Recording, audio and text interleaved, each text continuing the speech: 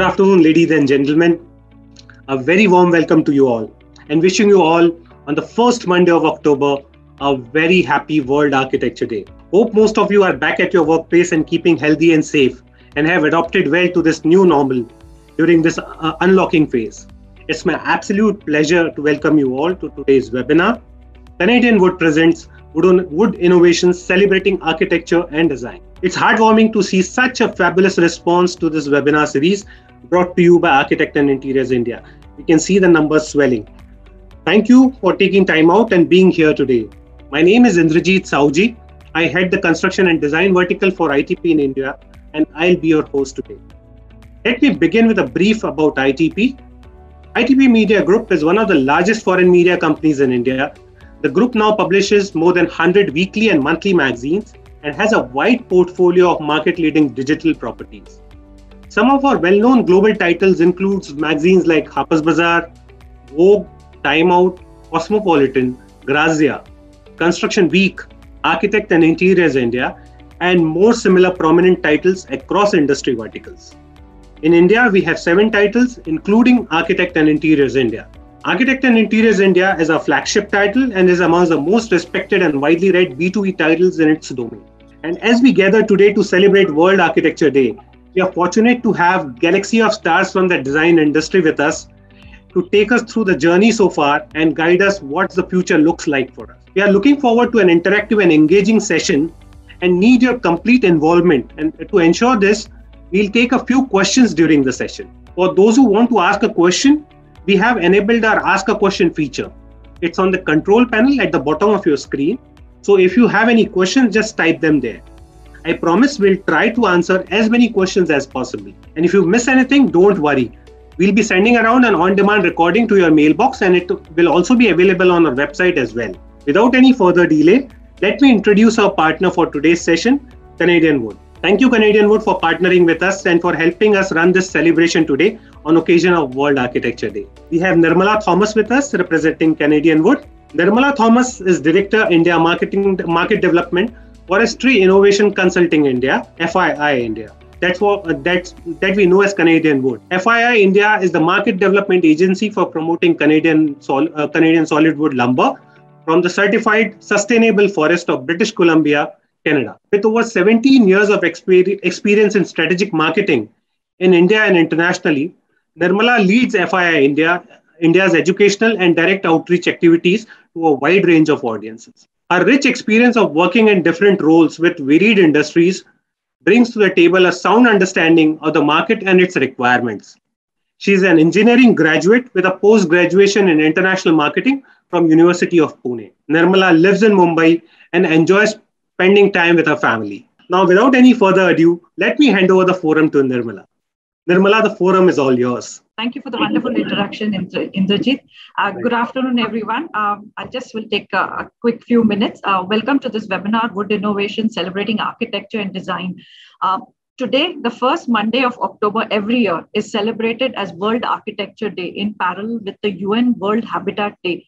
This idea was originally created by the International Union of Architects, UIA, in the year 1985. By choosing the theme Clean Environment for a Healthy World in 2021, the International Union of Architects hope to contribute to the global conversation on the 2030 development agenda by focusing on 3 key areas, that is housing, public spaces, and their relation to climate change. We would like to appreciate the great work architects do and the potential they have to better the world. Marking the occasion of World Architecture Day, we take a moment to consider the potential of sustainable architecture and its ability to transform the lives of human beings across the world. Sustainable architecture is nothing but a reflection of the choice of building materials, construction methods, resources used, and design in general.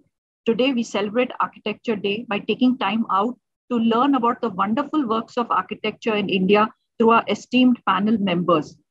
Before I hand it over to the next speaker, I just will quickly run you through a short presentation on Canadian Wood and its story and why we believe Canadian Wood is the right choice when it comes to using certified wood from sustainably managed forests of British Columbia, Canada.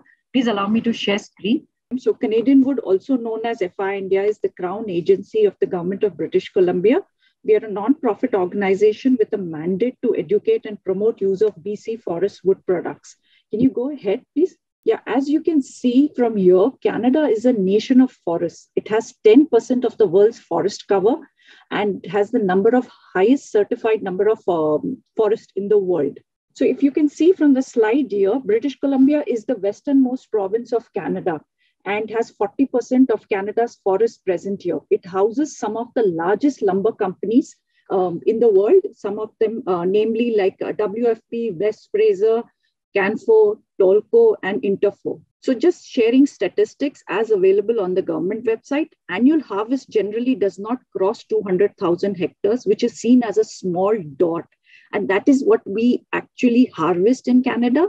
It's just 1% of the entire forest land. From the slide itself, you can see British Columbia is recognized as a global leader in sustainable forest management. As seen in the chart above, British Columbia ranks third in comparison with Canada as number one. So in fact, the country and the province itself are leadingly certified. So that itself justifies strict international certification standards like FSC, PFC, make Canada a reliable and sustainable provider of wood products. Canadian Wood has been actively promoting wood as a sustainable source of raw material in various applications through its 5 legally sourced species, namely Western Hemlock, Spruce Pine Fir, Douglas Fir, Yellow Cedar, and Western Red Cedar.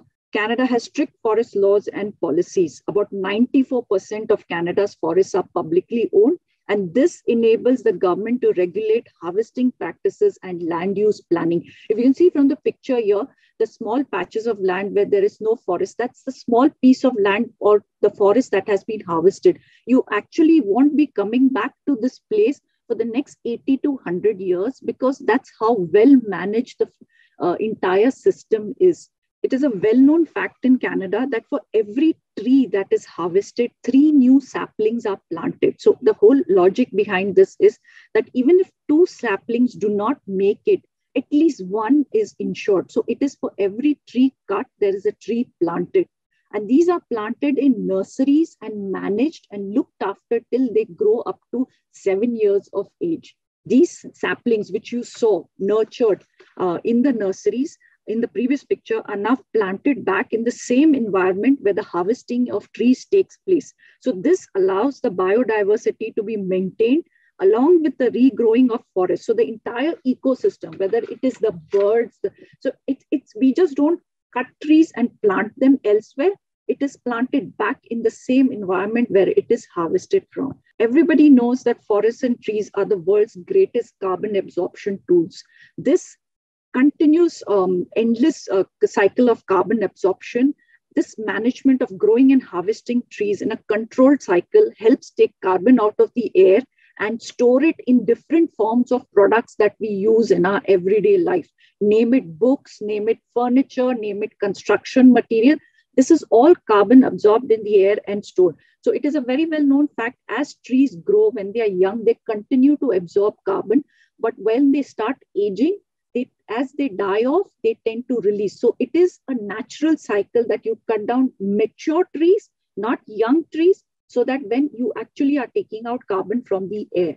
It's also important to know that India loves wood, and the fact that India needs to import wood because we are a fiber deficit country. So Canada thus provides a reliable source of sustainable, certified, and versatile lumber. We truly believe use wood from wherever you want, whether it's local, domestic, or imported, but make sure that it is coming out of sustainably managed forests.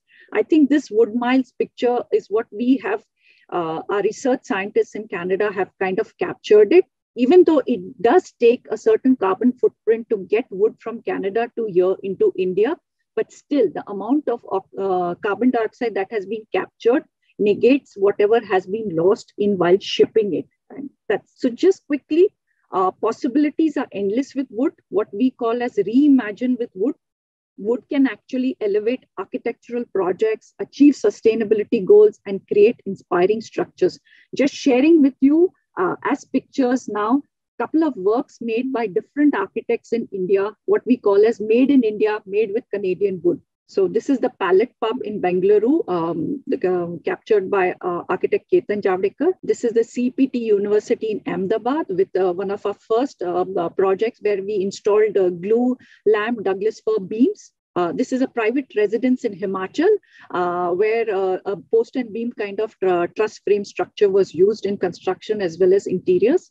This is a WFC house, what we call as a wood frame construction standing. It's a 2-storied residential house existing in Mysuru, a WFC house in Chennai. And that's a beautiful piece of, the circular staircase that you see all made in wood. This stands in Chennai. A WFC house in Mysuru, this is what we call, Peter would term it very well as modular and portable. We had it installed, we broke it down into parts and had it installed at the exhibition. It's currently standing in Mysuru. This is another small one, studio cottage style WFC house in Bengaluru. It's if you ever are there, you could probably just drop in to see it. It's fully fitted with interior furniture. This is one of the WFC houses in Hyderabad. It's actually a commercial project where a customer actually wanted to build in wood and has used this design. We've captured it out of that. This is a tongue and groove resort style Goa house. It's ideal for getaway as a getaway home.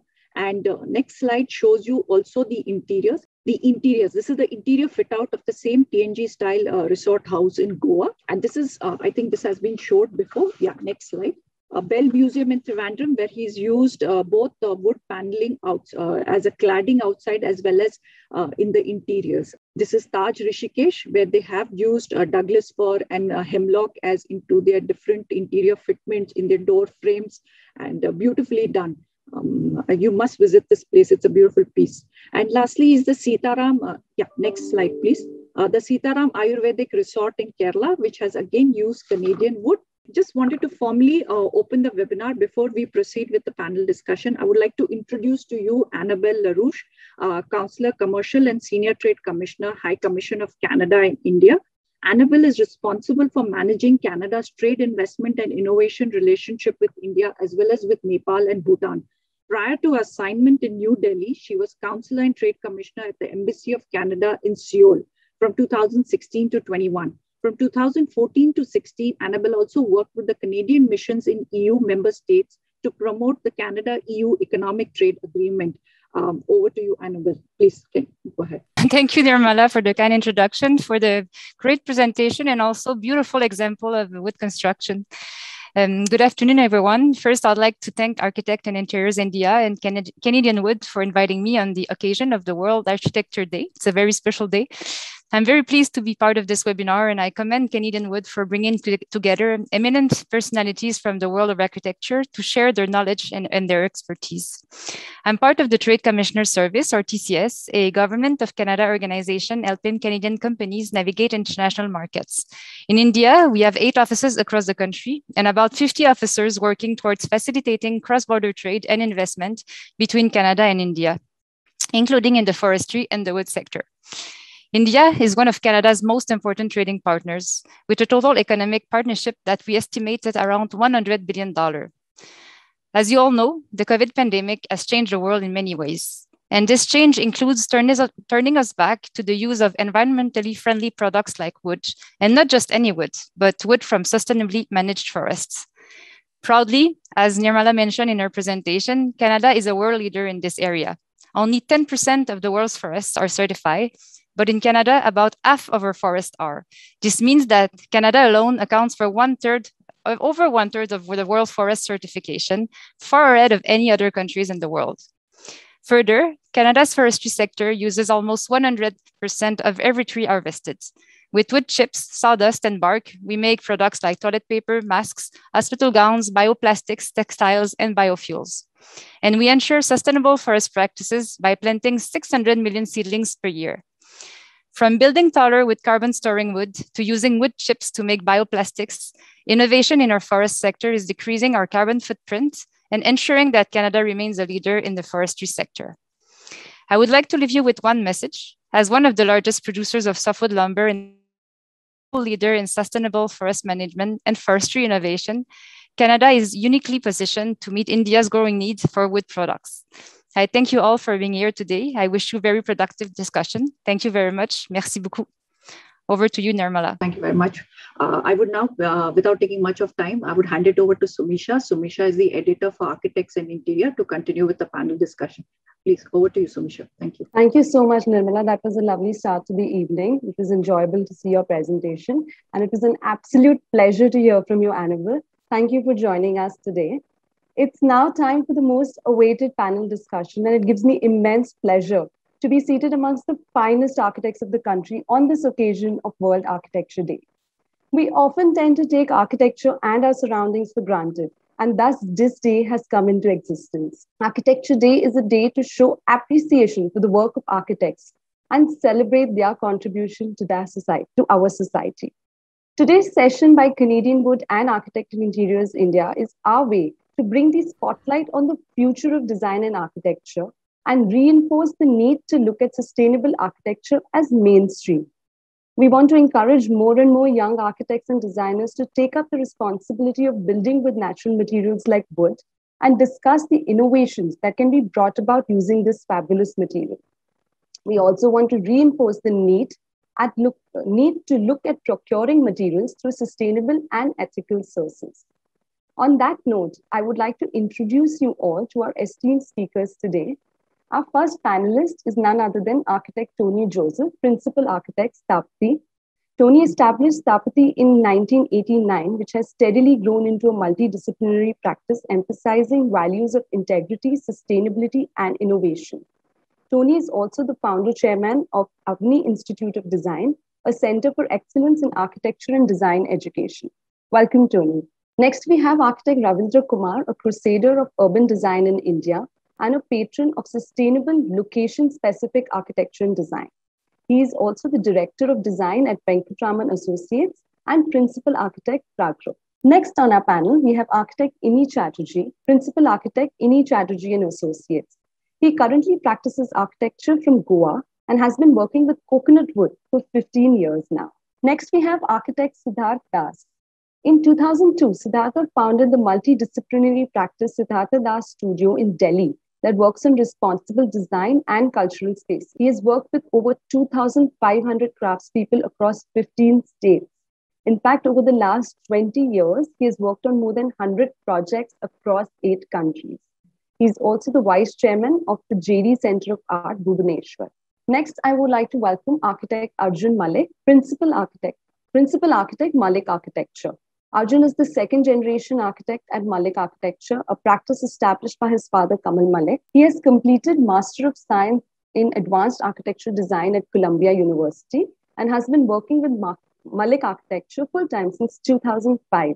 He has contributed tremendously to the growth of the firm in all spheres. Our next panelist, Eugene Pandala, is an architect, urban designer, and heritage conservator known for buildings with biodiversity, inclusive environmental sustainability. Welcome, Eugene. Last but not the least, we have Mr. Peter Bradfield, who's the technical advisor of Forestry Innovation Consulting India, which is FII India, or as we all know as Canadian Wood, since 2015.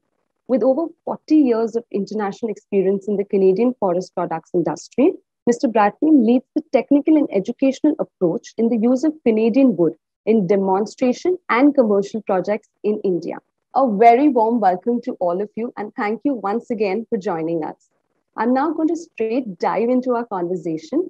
Just a note for all our lovely viewers, if you have any questions for our panelists, you can put them down in the chat box, and I will try and address them as and when I can. Let's start the discussion with the most pertinent question. And this one goes to you, Mr. Chatterji. How is the pandemic going to impact architecture and design in the coming years? I don't see any linkage actually in that sense. I mean, unless if there is any at all, it would be people would start preferring a rural lifestyle as opposed to an urban one.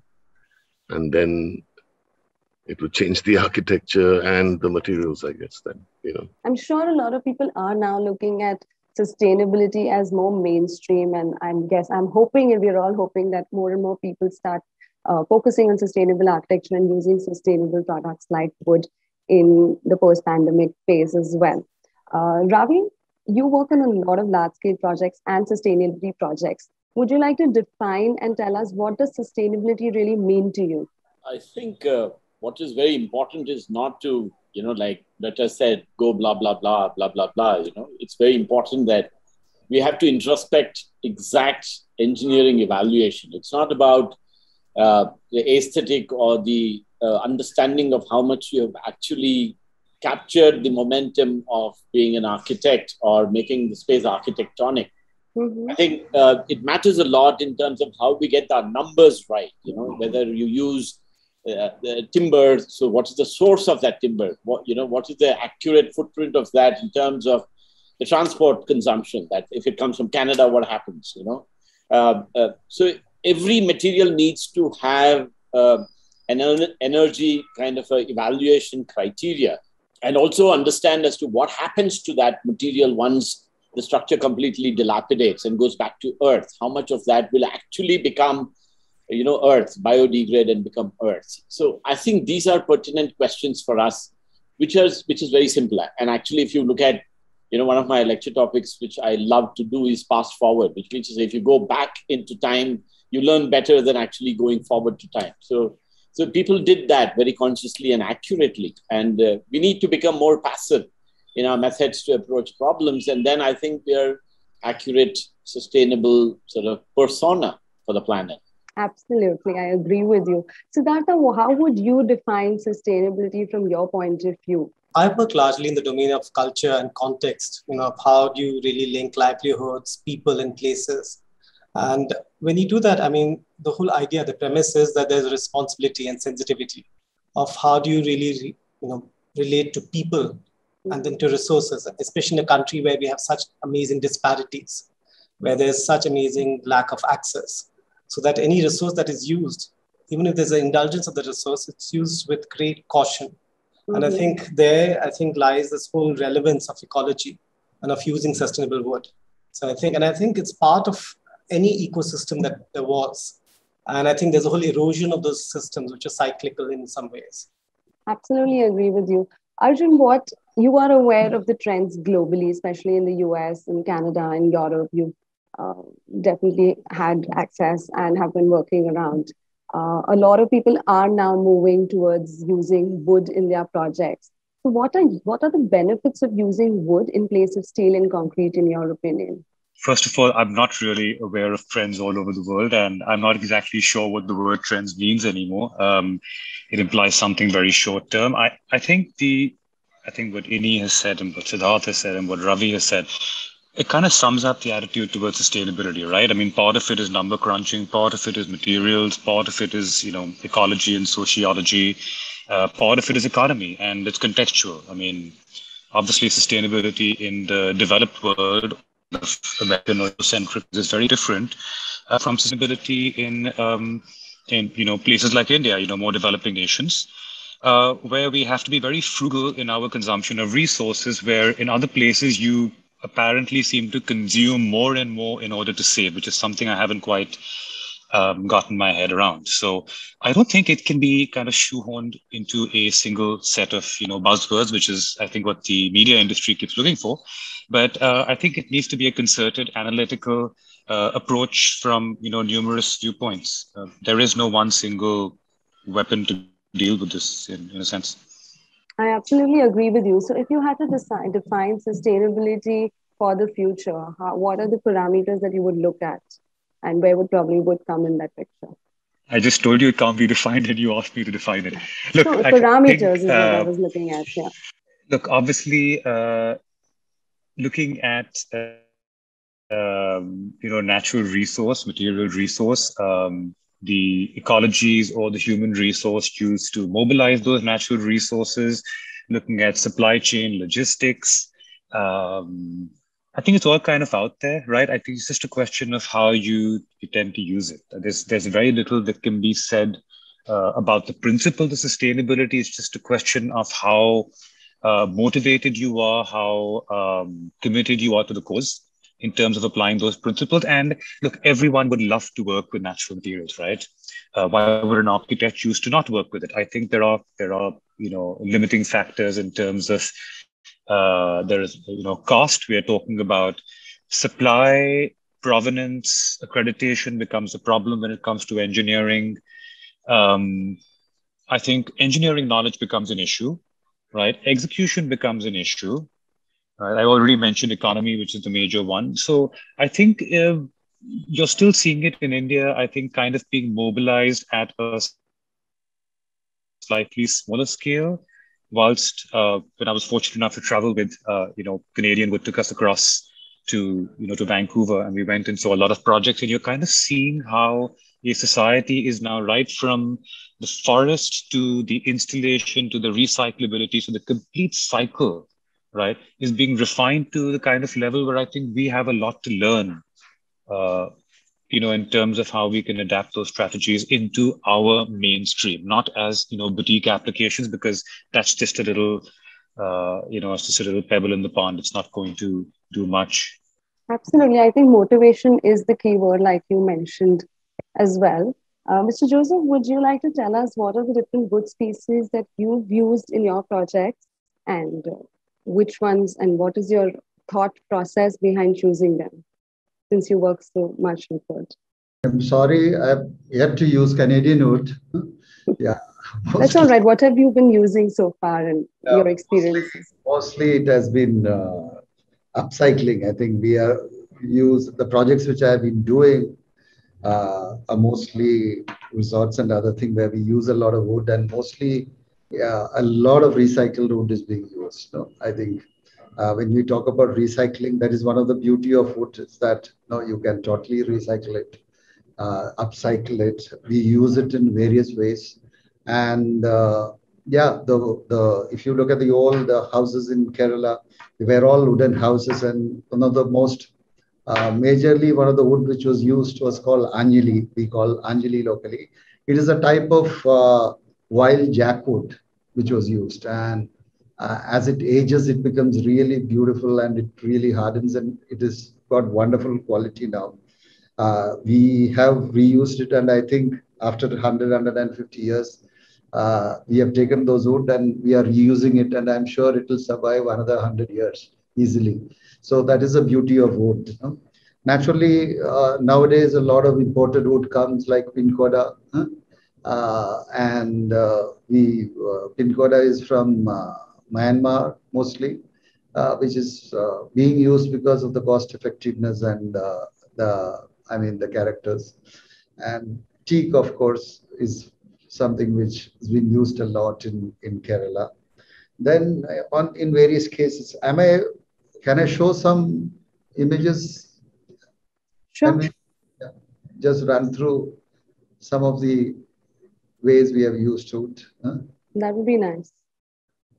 This is one of the projects which we had done about 25 years back, where most of the wood you see are recycled wood, except for the ones, the rafters there, which is pinkoda. It is all recycled wood, which we got from older houses which were being demolished and sold. So a lot of the wood which we have used for recycled.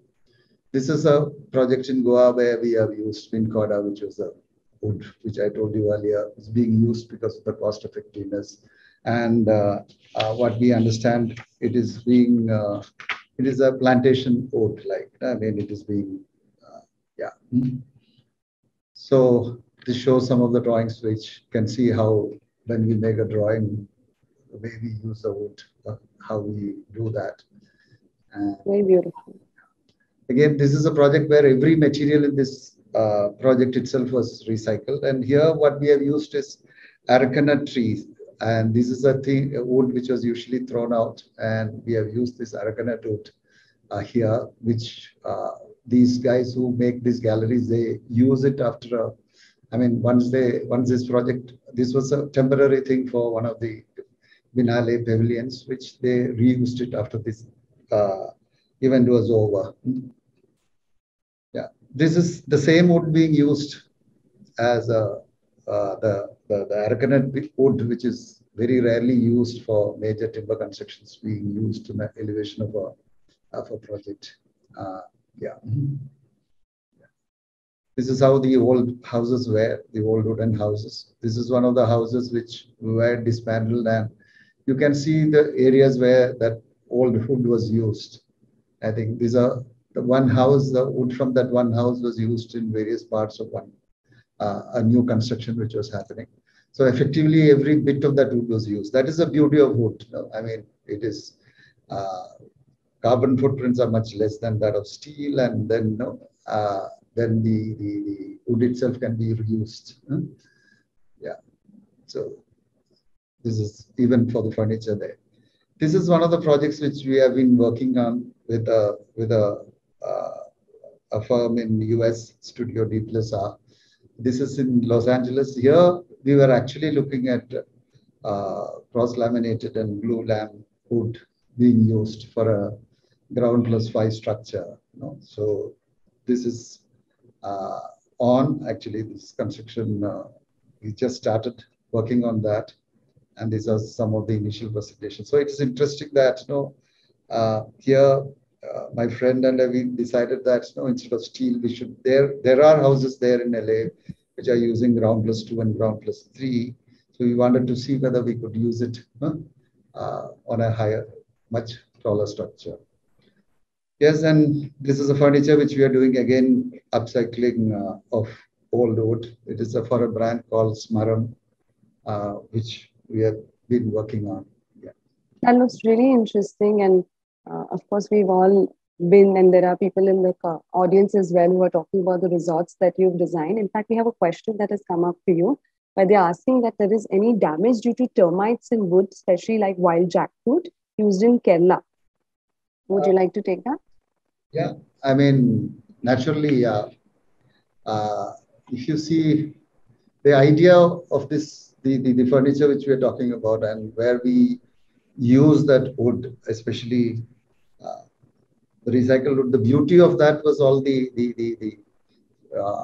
effect of what you call it, termite on that wood. I think that was quite beautiful, actually. I mean, once we, after we took it and naturally treated it, it is not going to be affected anymore. But it was wonderful to see the work of termite on those wood. So when we used it, we actually left it as it is. So that adds to the quality of that, I mean, so it all depends on how we are using it. But if we do the right treatment, I don't think there is any issue of termite. Yeah. I mean, these woods have lasted more than 100, 150 years. So, and if it can last 150 years, and I think the way I'm sure that when we are using it again, it lasts even more than that. I mean, it is all about how you treat the wood and how you approach designing with the wood, Absolutely. I'm sure that's a big challenge, and that's being addressed as well when you're using the product or using wood for the construction that you're doing. Mr. Pandala, I would like to know from you that, what are your thoughts in using wood for large constructions particularly? And what are the advantages of using wood? I am very conservative about using timber, because I love timber, but I feel that timber can be used in a place which is really appropriate. Especially if you're using new timber, I prefer to get it from a source which is sustainably cultivated. Sort of cultivated timber is what I prefer. In fact, in Kerala, we get teak wood. The Britishers, fortunately, they planted quite a humongous area of teak in the state. Those days, they wanted to use teak as a building material for ships, and later on we started building with steel. So, cultivated timber in Kerala is available. It's available, but it's too expensive. It's when you're talking about affordable sustainability. Sustainability is something which we are talking now. About people who can afford to use a lot of timber lavishly, but I always feel that sustainability is something which should be made affordable, because it is just not the choice of materials, but also to do with biodiversity. Because the whole process of making a tree, manufacturing a tree, it is really encouraging, because it's just not producing any carbon footprint. It is only capturing the carbon dioxide, actually it's helping the environment and it's mitigating the the problem that we have right now. So timber can be used, it should be reused. And timber structures, we have amazing number of timber structures which have been pulled out and used as a furniture piece, it is taken to build resorts. I also do that at times when nothing else is possible. If the people decide that they can't maintain that house, they will really try to pull it out. So my initial way is to sort of to keep it there, to help them to conserve it. And if it is not possible, then we try to transplant it into some locations like what Tony said. So we can transplant it. But, actually retrofitting that structure, making it livable for the next generation is much more challenging. I have done a couple of projects like that. In fact, I can also show you some slides. Shall I share some slides right now? Yeah, sure. Yeah, this is a very large project. I've used timber. I've really used a lot of timber in this structure, but I used where timber is required. In fact, wherever it's visible, where you want to show timber, I use timber. Okay. And where I can do without timber, I use steel and other kind of. Wherever there is a need for using, concrete, I use it in a very minimal way. Only in places where it's absolutely required, I use concrete. So all the materials that is locally available is a thing of my first choice. And timber, of course, because this particular project, I was to tell a story, to take a journey through the cultural and natural heritage of this area. So I had to do the roof has to be, made, in the local way, where I use timber to showcase the beautiful possibilities of timber. The roof is partially done with, steel. Steel is used. Wherever it is, exposed, wherever it is showcased, that is done with the steel. Especially timber is so beautiful a material, and traditionally it was used in certain, systems of construction like this. This is a radiating rafter, a structure made with radiating rafter, and the corner rafter itself is about 30 feet long. So it's a big challenge, and the carpenter, the kind of artisans to build this kind of structure. Nowadays, I don't think you can get anyone who can build this kind of radiating rafter. A lot of details. So timber, in this case, I wanted to showcase this, the old structural system that was so beautiful. And it became an important element in the structure. So right. This is also a part of a building which was sort of taken out from a different location and was transplanted. Not without losing much of its glory, but using it. And, you even made some little bit of modifications to suit that kind of requirement. And we used it. And this is another interesting project where I had a beautiful opportunity to use waste timber. My client had a lot of timber, which was, this is the kind of roofing system that I was talking to you about. The portions of the tile roof is made with steel, and the rest of the areas, whatever is shown, is made with timber. This is a radiating rafter, the kind of the structure which I was talking to you about. The kind of traditional design which is quite difficult to implement. And this is a slide I was talking to you about, getting an old structure, into the project area and reusing it. Okay, so I'll just go to the next slide. This is a project which I was just talking to you about, after I didn't know that you could see that slides there. Okay, this is a project which I got an opportunity to sort of work with waste timber and steel. Mm-hmm. This was done in Pandala, in Madhya Pradesh. So there was a lot of timber and steel, and that was a resource which I was supposed to make use of. And I could design. This was an opportunity for me to design a structure with all wood. Even the recent one which we did, the roof also is made with timber. Indulging with timber, it was a big opportunity because that was all waste. So I managed to do a design for the instead of using tiles, I used timber. So this is salwood, and the kind of buildings that we had in Kerala. One of timber. One of the most beautiful things is that you can make prefab structures. You can do it in a factory or in a place, and you get the craftsmen to do the work. And so we had to design the whole thing, then get it done, and it was brought to the site and it was assembled. And this is tech, which was left exposed to the atmosphere, done with timber.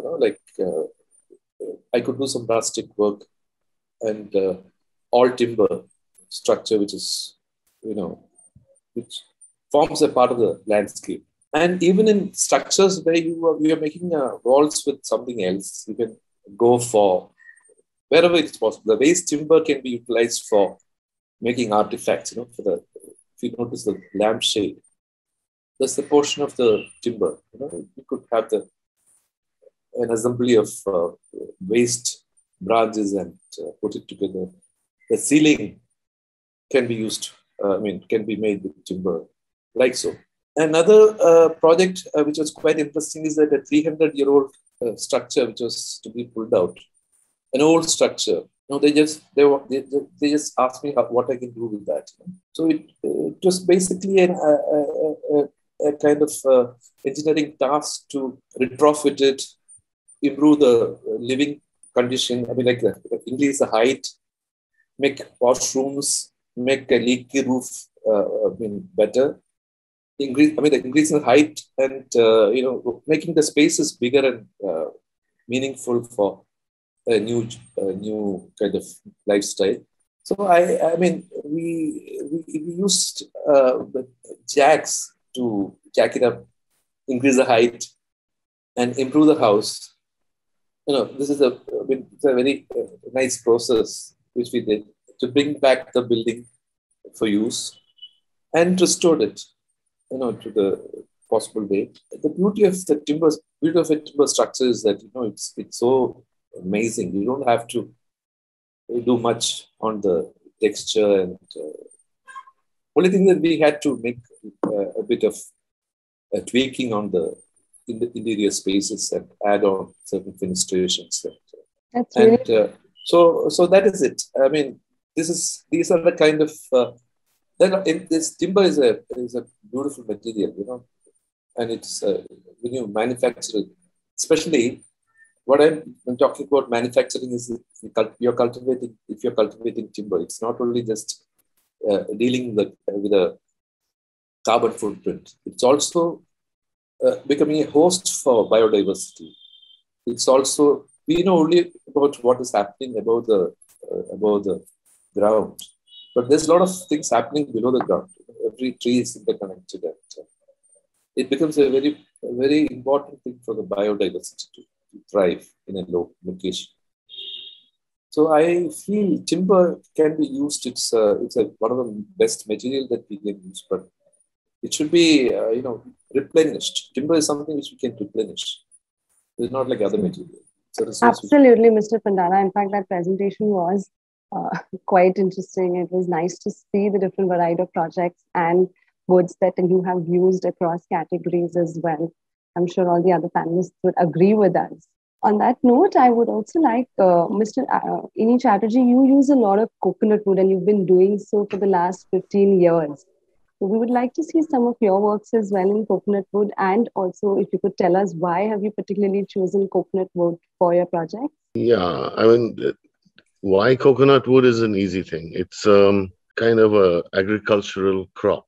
People in India plant millions and millions of coconut trees to benefit from the fruit and whatever else it gives. It gives many things. But there does come a time when it's old and about to fall down. that they harvest it. And if you just go by statistical, if it lasts 70 years, then 1/70th of the population of coconut trees dies every year. So it kind of makes sense to use it. The thing is that it's not really a tree in the traditional sense. So it doesn't have the structure of wood. It's like more like a pipe with a very heavy wall thickness. So it's in how you cut it and how you extract the wood from a coconut tree. Well, it's something you have to learn. I did spend a long time doing that. Absolutely. I would love to see some of your projects with coconut. Sure. I'll just get someone to put it on.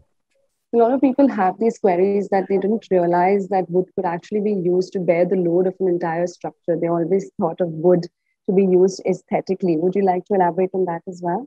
Yeah, so this is like what you can see here are coconut wood beams, which are fixed to a concrete structure. These are laminated coconut wood beams, like, because you don't get very big piece of wood out of coconut, like cross-section wise. So these are about 16 mm by 65 mm, a hell of a lot of them. And then there's a kind of, go to the next slide.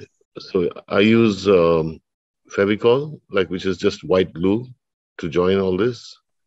I don't have much faith in it. So I also bolt the beams together. And the rest of it is all about how do you fit the beam to the concrete. And that's my trip. So I enjoy doing all that.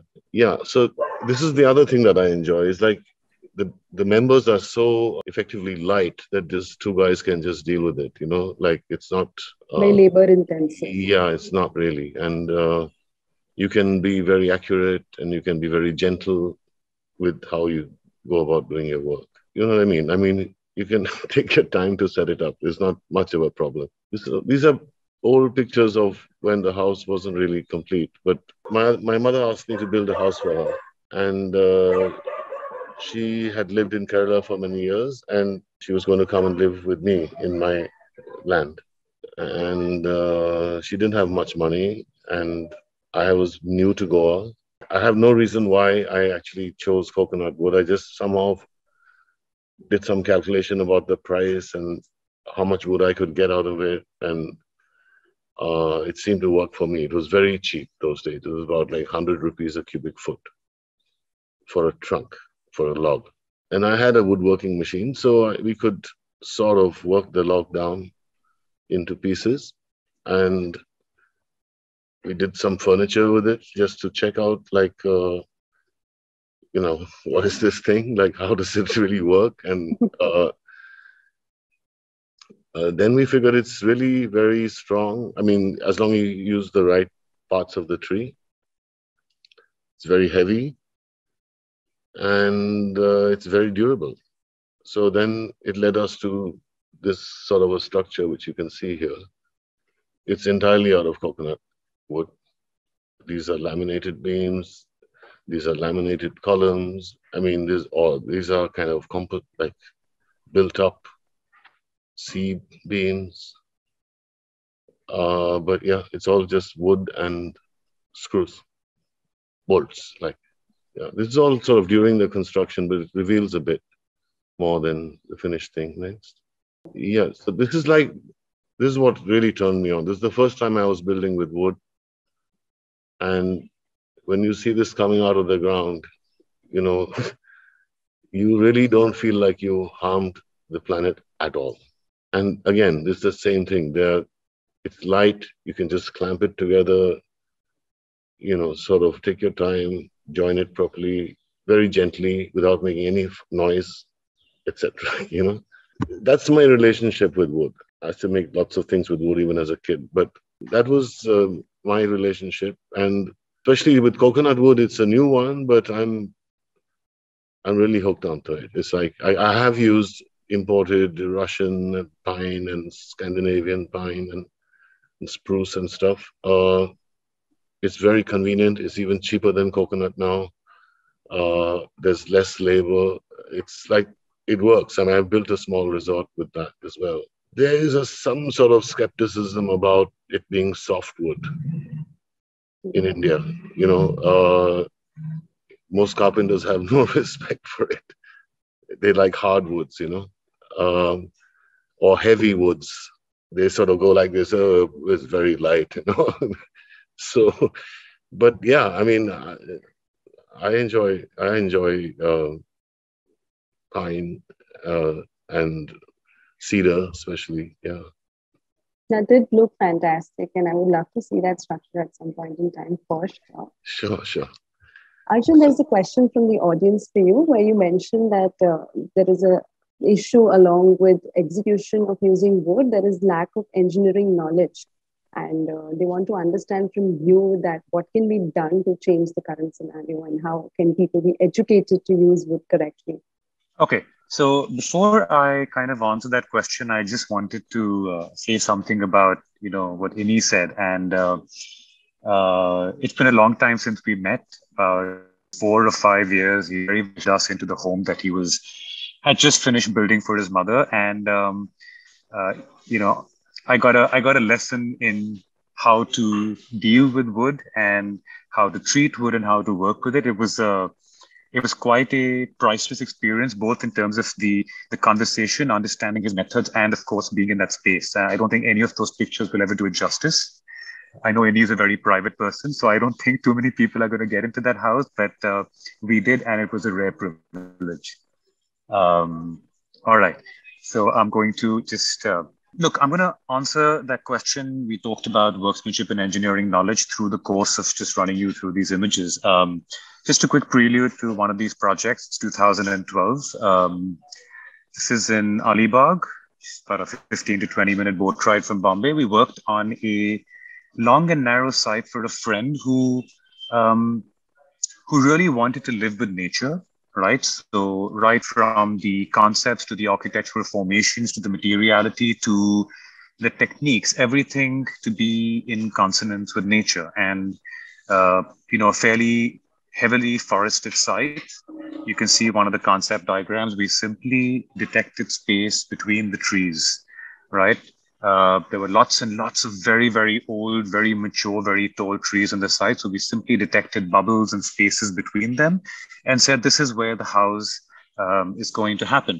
Now, using the language of Konkan architecture, which has been around for centuries in this region, it's, you know, it's Kerala, it's Maharashtra, it's down the coast, even to Goa, of working with timber, terracotta, you know, we decided to assess and just take a little bit more closely to understand the rules, because the moment you shift away from, you know, more conservative building materials like concrete, you kind of need to recalibrate the way that you look at design, the way you engineer design into these components, and to kind of discover the rules of the system and then find where you can either hybridize or mutate those, you know, those systems. So, we know that Mangalore tiles have to be fitted in a particular way, you know, the double layered ventilated tile system onto a, you know, approximately 1 foot spaced wooden batten system, which is then supported by a 2 foot spaced rafter system.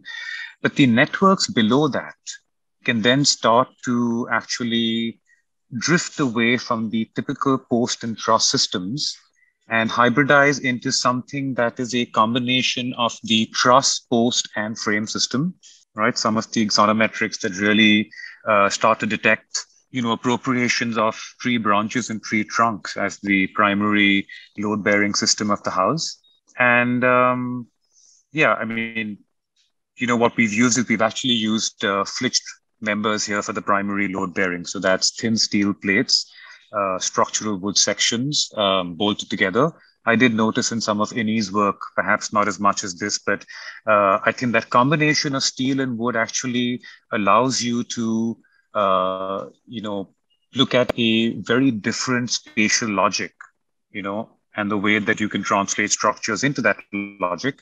Otherwise, if you want to translate slightly larger spans into wood, then they start to get very, very heavy, bulky, you know, expensive, sourcing those members. So working with flitch sections, at least for the primary and secondary, and then using the rafters and battens as natural wood. And yeah, I think once you start to detect ways in which you can work with the, you know, primary structural systems, it completely opens up the way you can design and build with wood. And now the woodwork here was actually executed by a team that we brought down from Kerala because, as you may have seen with Tony and with Eugene, those guys are experts at the subject.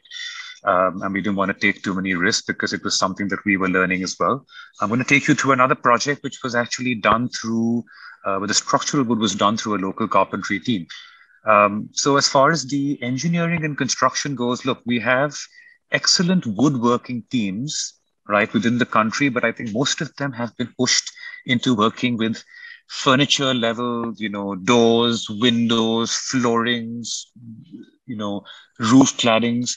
Very few of them now are working with, gravitational and seismic systems in structural wood and in hybridized steel and wood systems. So, and I think that also carries over to the engineers, where they're all, tigers when it comes to concrete and steel. But the moment you take them into softer, natural materials like wood or stone or brick, they tend to forget their basic engineering principles. So we're certainly looking towards, our international counterparts for some of that knowledge sharing to be brought into this country. And yeah, those are some of the finished images of the work. So yeah, of course, apart from the primary systems, we did look at the louver systems. Also in wood, and kind of opens up the possibility of combining different structural techniques. And learning from that project, I think this is something that is more recent, completed in 2016 in the Western Ghats, very close to Bombay. Now, I'm not going to get into the why the house and how the house more kind of stepped into the wood part, but it's a heavily sloping site. Once again, working at levels, working within spaces offered by the forest. And here we actually were able to take the structure and make it even more radical, because we were kind of freed from the minor constraints of the terracotta tile system, which simply wouldn't work when you started to mutate these roofs to be able to follow the slope of the land. And it was interesting working with a wonderful set of engineers, developing detailed drawings for this structure. Once again, working with a combination of flitched drafters or flitched members and solid wood sections. This was sol wood. We got some of it was new sol wood, and I think the rest was from shipbreaking yards in Gujarat. So if you track it from the top left, moving right into the bottom, we simply analyzed how a traditional pitched roof, as it had to start adapting to slopes, adapting to heavy wind speeds, which means heavy rains, having to stretch its wings a little bit further and start to mutate its geometry as it flows down the hill, tracking essentially the occupied platforms and the slope of the land. You can actually see how those roof forms start to mutate. And translating that primarily through flitched wood and working with zinc over here. So we obviously had a lot more flexibility with regards to the geometry of the wood. But again, you can actually see that it's tremendously versatile in the way that it can be used, particularly if it can be combined with other slightly more high performance materials. With regards to the kind of sourcing of the wood, I do think that we tend to be engineering wise a little bit conservative, because at least with local woods, we're not quite sure how it's been processed, how it's been treated, has it been adequately seasoned, has it been tested for compression, cracking, moisture, etc. So we tend to be a bit conservative, and I do again sense that kind of knowledge sharing with whether it's the Canadians or the Scandinavians or the Japanese, in terms of being able to be slightly more precise with the engineering of this wood. But we were able to, kind of work again with these hybrid tree-like forms and the branches to completely open up panoramas to the forest beyond. And again, just working with, local carpenters, and it's amazing the kind of craftsmanship that we have locally available. It's just a question of maybe challenging them, taking them out of their safety zone, because most of these guys are delighted working on actual load-bearing structures, like this, as opposed to simply doing, doors, windows, railings, and claddings. Yeah, and once again, just engineering. If you have these beautiful views on one side, you can actually just support and cantilever the structure of the other, and I think that the possibilities are absolutely numerous. You're connecting back to a structural material, and I think all the benefits of timber have already been outlined. So I'm not going to go into that. Yeah, I think that's pretty much it. That was fantastic, Arjun. Honestly, it's so great to see timber being used for modern structures as well in a very contemporary style, and that some of those projects definitely did make the cut for that. And it was really nice to see that. Mr. Pandala, yeah, we know your love for vernacular architecture, and Arjun just showcased how we can also use wood in a very modern manner. But still, there is a lot of resistance towards using wood in our country. Why do you think that is the case? And how can we address that? Yeah, I mean, resistance, maybe it's there because of the cost involved the environmental cost, and also the cost of, timber, which is available for, it's available for people who can afford it. Absolutely. But, the small problems like white ants, people are scared of using certain type of timber. But there are certain type of timber which is not affected by termites. So I prefer to use that. If you treat timber by using, if you're using pesticides, I feel we have to use very safe, pesticides. So we have to show what we are using. So we have to actually build very cleverly so that this white ants doesn't come up and get a place in the timber from where it can really eat up, because that's looking for its food. So naturally, we have to take care of it. We have to use our intelligence to sort of make it. If you are willing to sacrifice, then it's okay. But otherwise, we have to be very careful. There are a lot of safe chemicals and treatment systems which we can use. And like you rightly said, it's also down to the architecture and the engineering. If used rightly, I'm sure you can get the effect that you are looking at as well. And plastic substitutes are coming up, which mimics timber. So I don't really appreciate that kind of thing. There are, like, some people make timber like plastic just by polishing it and removing the texture. They really spoil it. They love showing a polished kind of situation. It's like plastic. Absurd. But timber should be shown as timber. It should have a look and feel also. Absolutely. It's not, yeah. Absolutely agree with you. In fact, Peter even mentioned by some of the panelists earlier and in the audience that there is a lot of people who are asking about the carbon footprint of India importing Canadian wood, or for that matter, from anywhere. Would you like to address that question? Yeah, thanks, Samisha. Let me apologise in advance. I've got one of my neighbours decided to do some major renovation here today. So I've got drilling and banging. This may be why I prefer wood over concrete. I think Nirmala really addressed that subject about, CO2. I mean, the work is done in the forest absorbing the CO2. Obviously, in manufacturing that log into lumber and then exporting the lumber by ship to another country, we sacrifice some of that CO2 credit that we've gained. But the net position is that by importing wood from Canada to India, it's a net positive result still. And unfortunately, India is a fibre deficit country, and the teak forests here have been overlogged, and the government rightly locked up those forests and those hardwood forests. There's a huge deficit in India in terms of wood for manufacturing and wood for structural use. I really applaud the architects today who are recycling wood, finding a use for coconut wood, using mango wood in furniture, all of those things, wonderful things. But even teak these days, majority of the teak being used in India is imported. It's coming from plantation monocultures in South America and and Africa and Asia. And unfortunately, it's the only solution.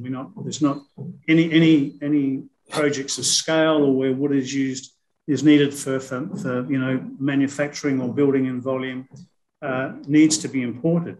And there's lots of benefits in terms of the lumber that comes from Canada, in terms of specification, lengths being 8 to 20 feet, coming from sustainable, manageable forests, coming from a country with 0% deforestation, coming as sawn, accurately sawn, graded, certified, and even structurally graded wood. So there's lots of good reasons to bring wood to India from overseas. Canada's just blessed with these enormous softwood forests that are managed well by the Canadian government. Sorry. Eugene has a question for you. See, I have seen your initial slides, the slides which showed felling of trees, clearing of one particular area fully and, making it for fresh plantation. Instead, the forest department has a different kind of system where you can fell the trees not as a whole, not make it as a huge field, but if you can pull out few trees which are mature and which is pretty old enough from the bunch of forest, you don't make a ground, like a airfield, like what you have made for new cultivation. I think you're referring to clear felling, and this is an age-old system, that's designed to control costs. But there's a lot of selective logging that takes place in the Canadian forest also. I 100% agree with you. No one wants to see ugly, clear-felled, paddocks or spaces on hillsides, but it just needs good management. And as long as we manage that well, and we consider the environment, we consider the public, then you can definitely log sustainably and economically. I think you were referring to the Indian hardwood forests just then. No, actually, what you're doing, you're just considering the tree as just a tree. But a tree is just not a tree. It has got a lot of, it's a host, for various biodiversity. You have to consider that. So you cannot shockingly remove, a community of trees. Basically, it's a community. So it's just not, you're not seeing it as a living organism. That's a sad. No, 100% agree with you. And that's why we plant trees, the same species in the same area, and we maintain the biodiversity in Canada very much so. All of the forest we're talking about in Canada is natural forest. These are not plantations. These are not monocultures. We're not destroying the forest cover or the under part of the forest. In fact, we're only logging less than 1% of the commercial forest. There's so much forest which is protected in Canada, enormous amount. So if you consider that we're logging less than 1% of the commercially available forest, it's a very, very small amount, which showed up as a red dot on enormous map. So it has to be responsibly done. Absolutely. Yes, I agree. And I think we can claim that. Yeah. So Siddhartha, you are working on a project with Canadian wood currently, if I'm not mistaken. What was your thought behind choosing a Canadian wood? Yeah. Can I just share my thing as a Yes, and if you have any, you also work on a lot of cultural projects, so we'd like to see some of those as well. Yeah. So the project that we are working with Canadian Wood is the JD Center of Art in Orissa. It's an amazing project for us because it goes back to the notion of what is art about and about how does it transcend boundaries and how does it bring people together. And especially in today's times when there are so many divisions that are more and more, I think, rampant. So with that kind of mandate, and especially in Orissa, so basically it'll house the collection of Jatin Das, the artist.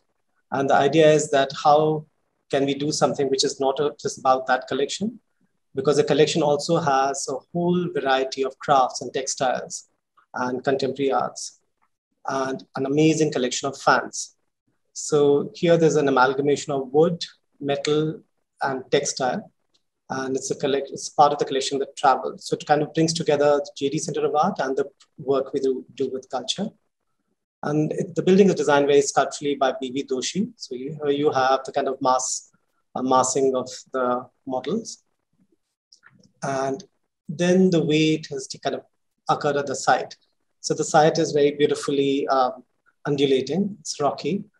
And, and you have this kind of very lovely sculptural kind of occurrence. And it's Studio Vandro, which was associate architect with B.B. Doshi, and the whole engineering of it was by Mahendra Raj. So it has the same quality, I think, in some ways, and yet unique. You have this beautiful verdant green landscape in the front of Khandagiri Caves, and you have this kind of undulating heights and play of light, but also you see kind of the rocky terrain, and it's punctuated with art, which is there. So there's a beautiful sculpture by Sharbir Rai Chaudhary, by K.S. Radhakrishnan over here under the Jamun tree. And that is the beauty of it, that the idea is to not really to tread kind of gently on the terrain. And that's the building of how it will look. And this is where I think our whole collaboration with Canadian work is going to occur in a large way. So we want to create spaces which are very experiential. And in today's time, I think when we say experiential, people just assume it's always technology. We naturally we embrace technology a lot, but we also want it to be about workshop oriented, where there's you have tools and the tools are used, and you have a workshop within the gallery and outside it. And so it becomes like a exciting, and I won't say just a classroom, but a kind of a thing where there's participatory, which is built into it. So that's so that's the fan collection, which I was showing you earlier. So the fan, textiles, and basketry come in here. You see very seamlessly the way the wooden furniture comes into play.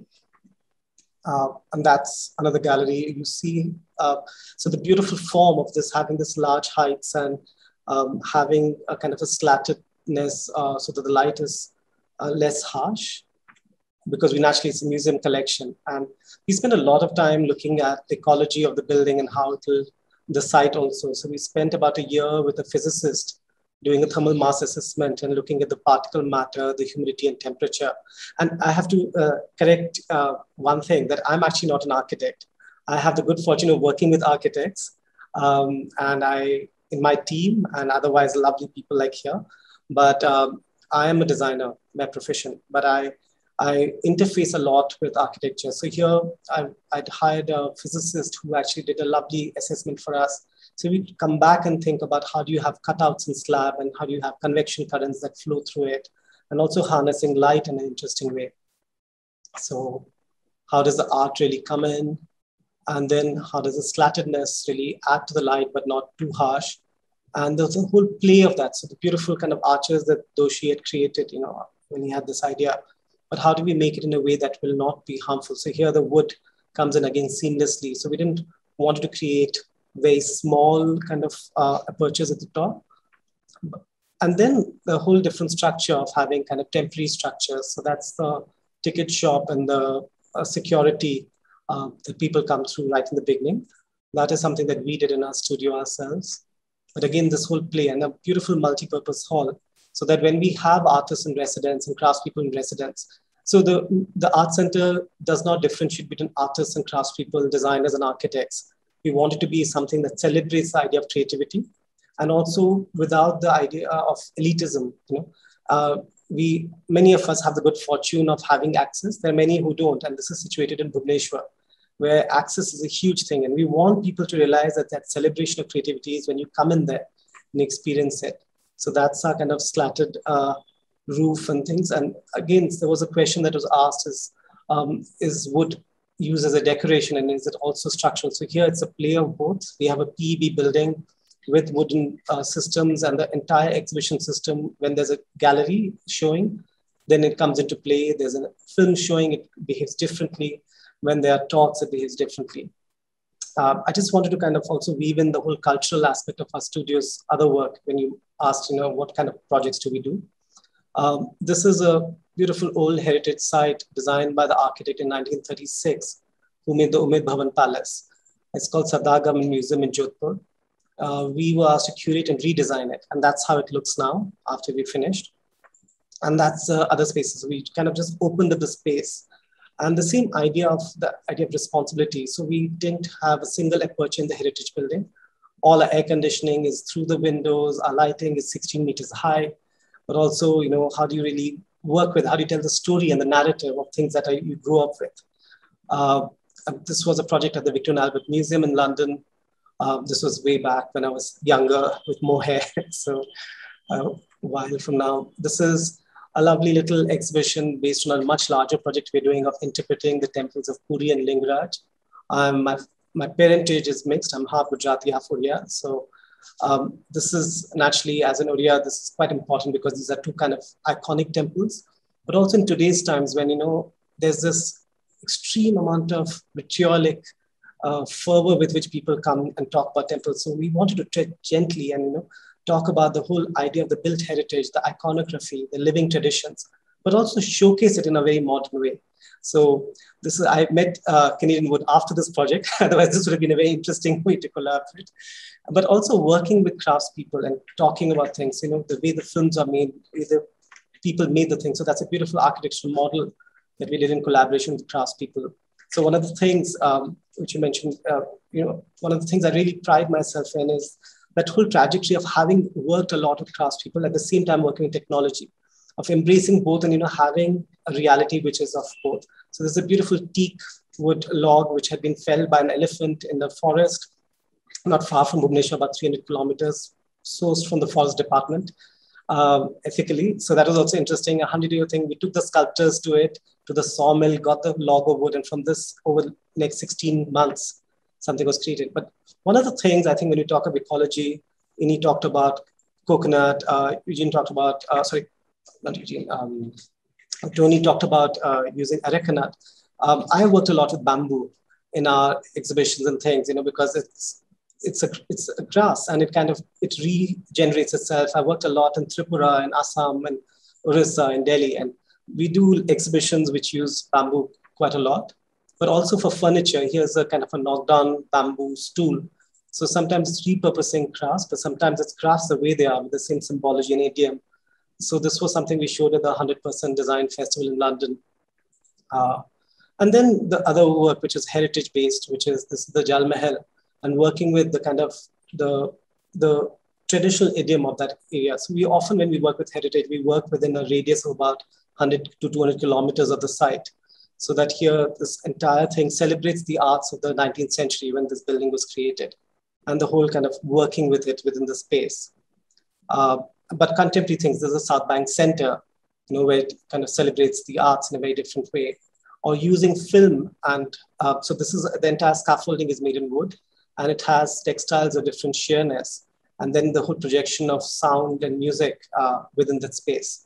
And you see, again, the usage of wood over here, but of film and music again. This is with a Norwegian company, actually. And then the work we did with the airport, the Bangalore airport, where we created art for large installations. And basically, yeah, that's kind of just to kind of give a smattering of the work with culture, but also how does the wood really fit into it, and the idea of ecology, because how do you work with people and places if you're not sensitive and if you're not responsible? And, and you can't then say that one is responsible and have an insane way of approaching it. So I think that's been the kind of the premise with which our studios worked. Absolutely. In fact, I found something you said very interesting is that a lot of people tend to relate innovation with technology, while actually innovation needs to be going back to the roots and using our traditional vernacular architecture in a more modern manner. On that note, I would like to invite Ravi to share with us some of his works and where he's used wood as well. So more or less, I think I completely agree with most of the sort of critiques that we've heard today. But of course, I also think that we must be the voice that we walk and talk. Right now, I'm sitting on the level 3, which is completely a timber structure, 5-floor timber structure, which is our office space. We built 12 years ago using re-engineered timber and yellow balau and the waste that we got out of pulling down old warehouses where they had to do some old mills reconstruction work and stuff like that. So we started actually looking at a whole structure in a simple trabeation method without complicating the whole building, where we used very, very minimal steel. This was on 2 houses, which was built before independence. And that's how the office structure sits today, which is completely 5 floors. And we also have an amphitheater. These are precast concrete panels that we house on top of the timber structure, which is actually 5 floors high with a whole volume cut that happens in between. And there's a large tree that sort of gropes onto the terrace level, where we left that structure only 2 floors, but otherwise we have 3 floors, 4 floors of volumes that happens in office spaces.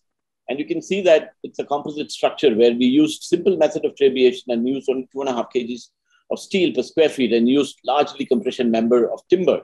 The whole window and the door frame, everything actually acts as a support structure, and it also houses an amphitheater which can have 150 people for a concert. So it is possible, and actually we realized that doing this way, we were destroying the local sort of area of constructability area into lesser degree. That was, we were not inundating the land. There was no cement, there was no mortar, there was no, chemicals being used, no resins, and everything is a carpentry joint and bolted systems. So it was fascinating for us as part of that experience. Even now, I'm sitting on a floor which is 2-inch thick wood, which came from re-engineered reuse, and that itself is the floor. There's no concrete there. And believe in me, it is cost effective. You have to go to the source. You have to go to the farmer to buy the rice. Then it works better. So we also believe from that point of time, like just a couple of weeks back, we harvested the first chop of timbers from our land. We grow 76 acres of land where we grow trees, not like a Miyawaki forest, but we want to grow enough trees that before I die, that whatever timber I've used, I would have put it back into the planet Earth so that I equate my number game.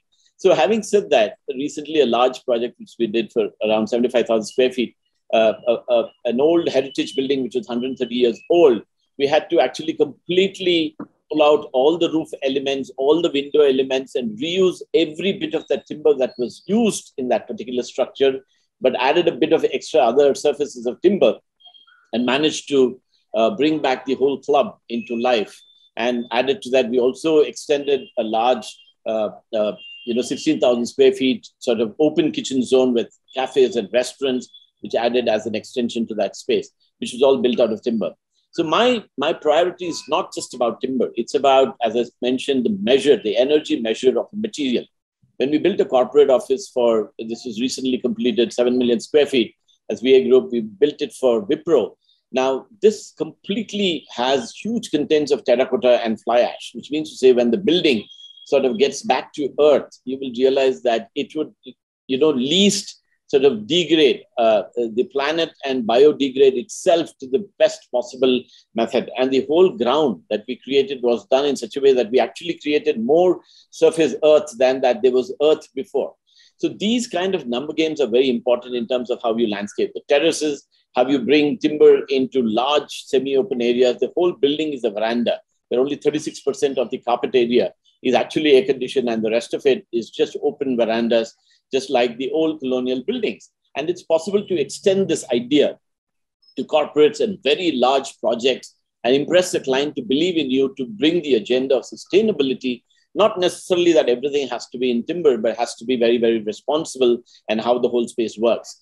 And a project which we completed a couple of years ago in Pune, which was for the Lupin Laboratories. Here, the whole perimeter skin is a composite structure of timber, aluminum, and steel. And it actually goes back and connects back to a building which is completed in RCC, which are very, very high-end laboratories. And the whole idea of bringing glass to 3 floors is also that we started planting extensive amount of landscape by giving large depths of spaces around the ground, which allows, the glass and the outdoor spaces to connect completely and not have any glare. Today, the whole building is sitting in a forest. You can't even see the building when you pass by. It's so much wooded around this landscape that you're actually sitting in a garden when you're working, sitting in a glass house, but looking at outdoor waterscapes and landscapes. And it was fascinating that we were more concentrating on doing these outdoor areas than the laboratories, which was actually the functional aspect of the building. But then when we went ahead and certified, it went above the grades of certification. And that becomes significantly important. Make your employees grow your vegetables, bring in enough amount of knowledge space to how you even program the functionality of the buildings to allow this kind of, connect that happens between people and the occupants and the management. And so the architect's whole game plan becomes almost equivalent to that aspect. So before I shut, I'll just quickly run through these slides, which are the large club space, which is 130 years old building as to how it was renovated. That's the existing building. Now we are adding another 2 phases to the whole structure, and we are programming a material which will be very austere and soft to this old kind of colonial buildings. What you see here is all timber that was 130 years old, pulled back, reconstructed, requalified even the floor. For example, we made sure that the flooring was reused, and whichever panels were not available, we got it recast using the same, composition. The wall plasters was all done in the same composition, and we could manage to change the architecture to bring in a good reuse to the whole space and facility. We didn't change much to the exterior, but as we walked into these spaces, actually the active spaces of the club, we started working around the courtyards. There's a big opera house in the middle.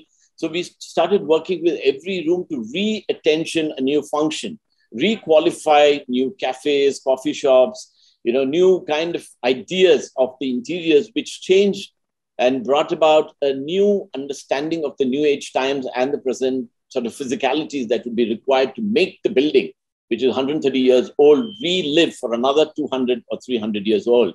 And all this was again done with re-engineered timber, so that you have that sense of material being very austere and not loud to an existing old fabric. And that is the structure which we built, which is 16,000 square feet, all in timber, completely all in timber, which is like a huge wing of it. We use yellow balau and sal. And this has huge spans of 14 meters where we could bolt elements of structure and erect them to come together. And it is a show kitchen where people can see their food being cooked. They can go to the chef and ask him to add a pinch of salt or pepper and walk out and sit in the cafe and the restaurant and have a great meal. And all this roof that you see and the columns and even the floor pitch and the batten structure, the rafter structure, this brick lining, and also the way the whole perimeter structure of that is being held is all part of the timber area. And these are some of the slides that show you of the interiors of the heritage building, where we had a lot of waste wood that was available out of the site.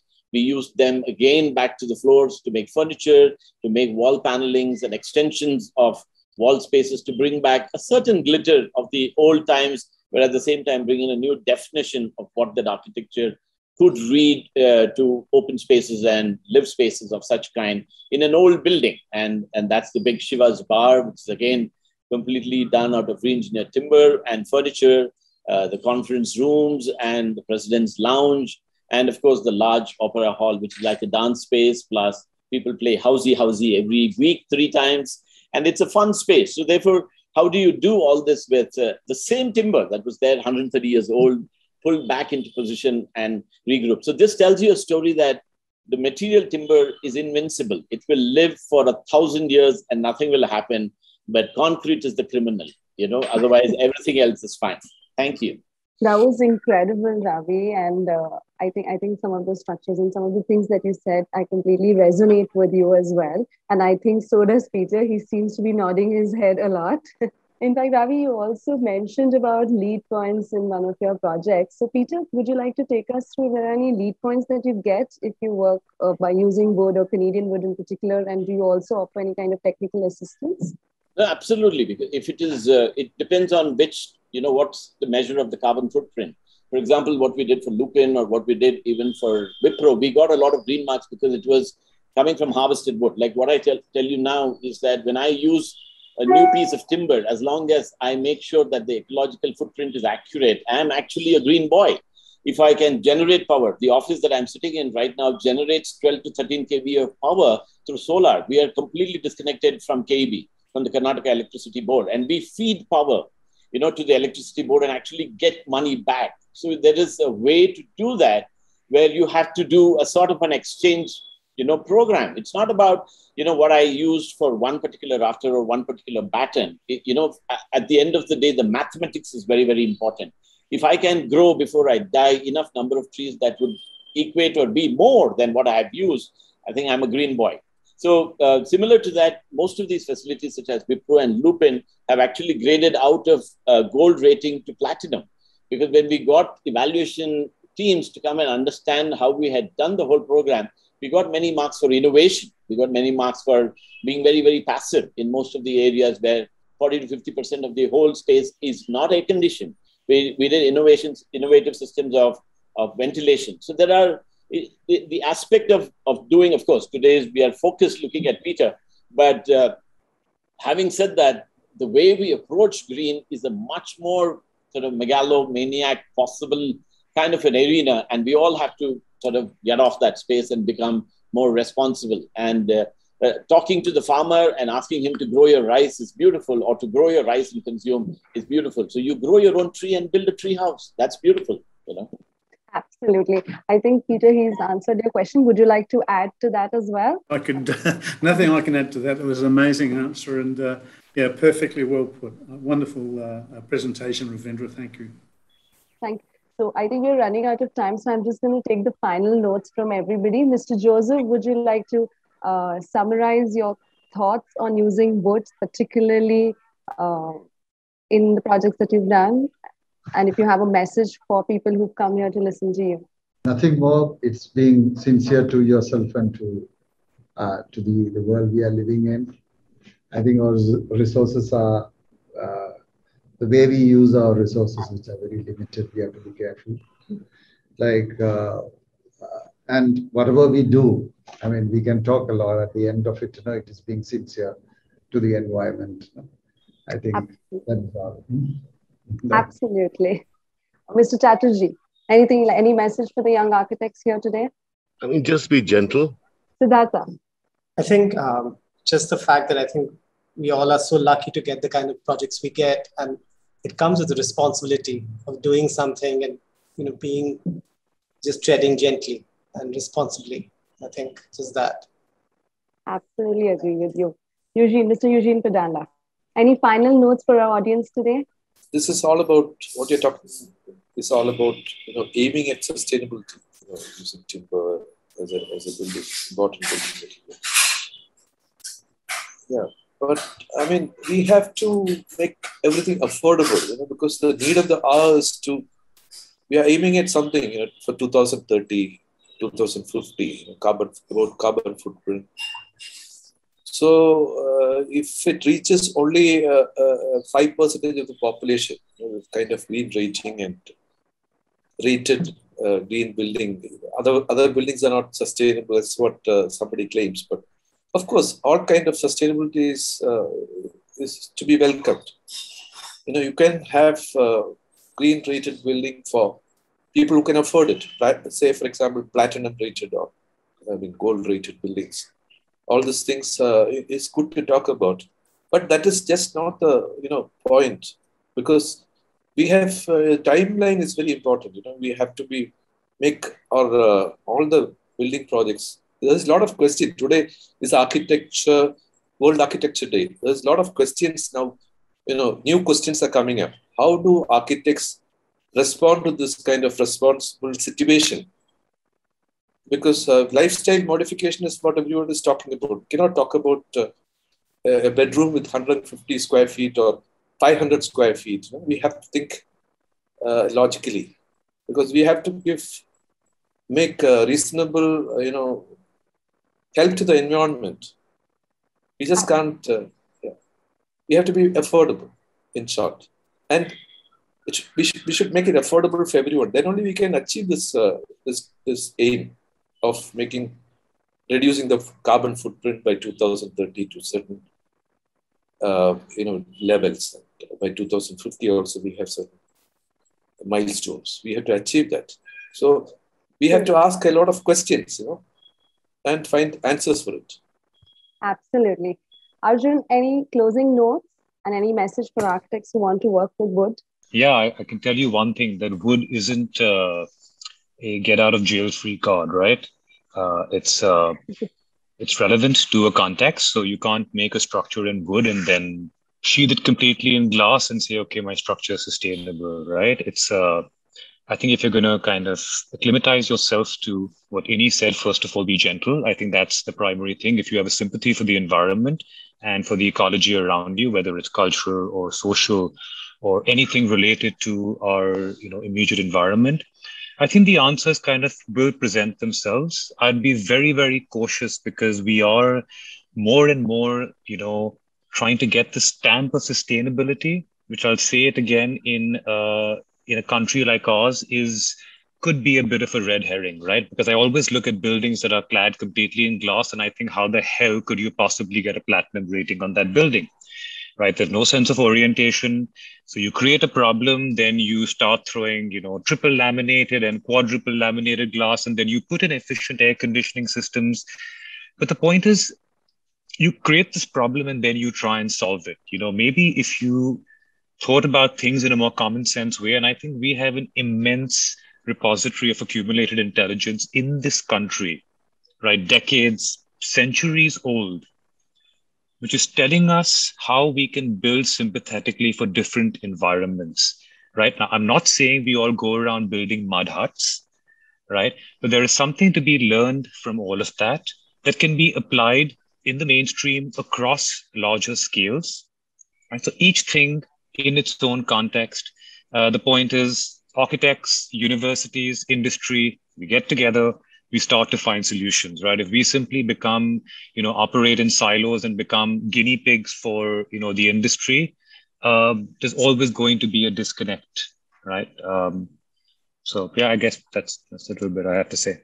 That was fantastic. Peter, any final words before we wrap up the session today? I'm fighting a bit with my neighbour's renovation, but I would just like to say a couple of things about cost. This has been raised a number of times about affordability. And I think when you think about affordability, it's not just the upfront cost of wood. It's all about installed cost.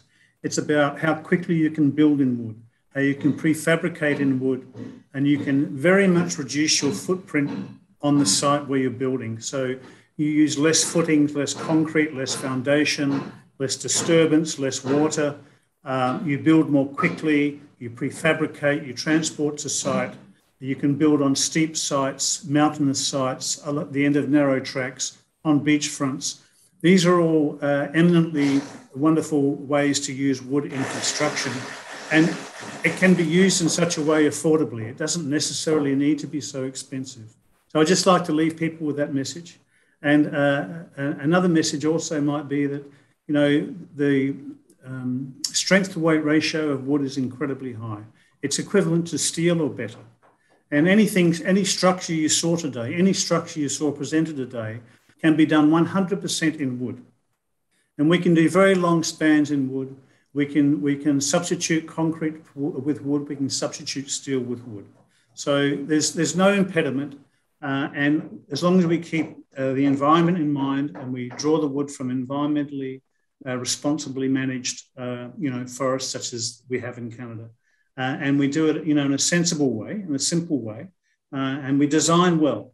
Everything, it's all about design, whether it's termites or water mitigation or structural values or orientations, all about design. And all of those things can be mitigated in wood very easily, very simply. So that's probably the message that I would leave with you today. And thanks very much for a wonderful session. Thanks. That was fantastic. Ravi, before we sign off, last words? Pablo Neruda told his girlfriend, said, I want to do to you what the wind does to the cherry trees. So we need to kind of shake the goddamn tree and make it vibrant and alive and wake up. And that's how he expressed his passion to his girl. So I think as architects, we need to kind of reinvent, go back to our books and papers and pages and history and sort of relearn and emerge into a new ideation of empathy and be austere and reduce use. So I think these are very, very pertinent to our times, and to be what I want to ideate is very, very important, to live and, grow up to the spaces and the things, and what I do in the evening should be as responsible as I propagate to life. I think if we do that, we will be an amazing life to live by further on. On that note, that was incredible. And on that note, I think it's time to conclude the discussion. I think we've established today that it's time we all start making changes to the way we build and design, so all of us can be proud of what we are leaving back for our future generations as well. I sincerely thank each of our panelists for joining us today. It was a very good discussion, and we hope to have many more like this in the future as well. Just before we sign off, I'd like to invite Nirmala to make the vote of thanks. Thank you, Suvisha. I'll not take much of your time, but it was certainly a very engaging panel discussion. I truly also believe we have a commitment to our future generations. I just, on behalf of Canadian Wood, would like to thank architect Arjun Malik, architect Eugene Pandala, architect Chatterji, architect Ravindra Kumar, designer Siddhartha Das, architect Tony Joseph, Peter Bradfield representing Canadian Wood, Thank you, Annabelle, for bearing with us with all this time. And of course, Sumisha, for an excellent moderation. Thank you very much for taking time out and attending this. I hope to see you all soon. Thank you. Bye.